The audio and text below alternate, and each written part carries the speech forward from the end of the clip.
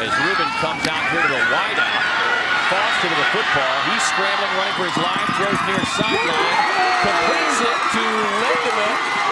What a job by both Foster and Lindemann.